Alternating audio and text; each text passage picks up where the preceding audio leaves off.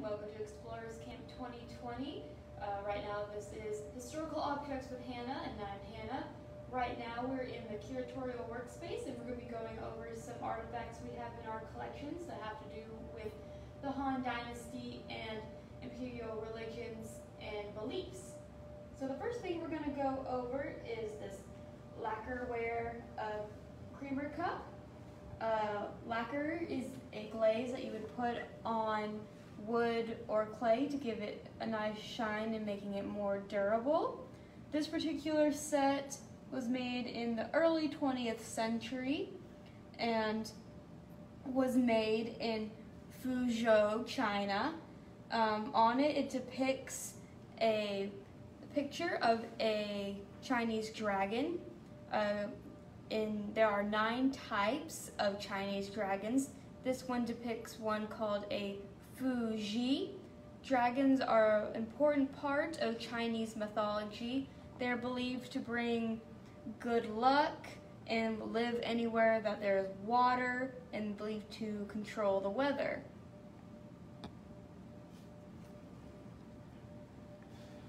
Our next object here is an ivory figure of a Chinese goddess,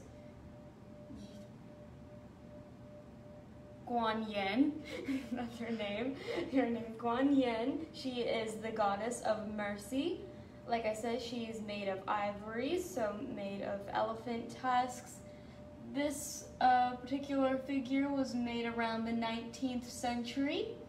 Guanyin was adopted by Taoist and Buddhist monks as a symbol of enlightenment, and she's believed to stay on Earth to help everyone on Earth reach enlightenment.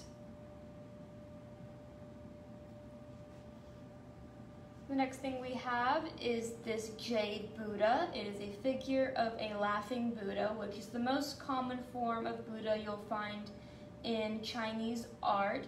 It is made of jade.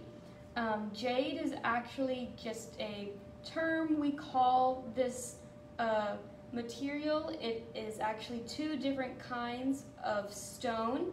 It is either jadeite or nephrite. This particular kind is nephrite.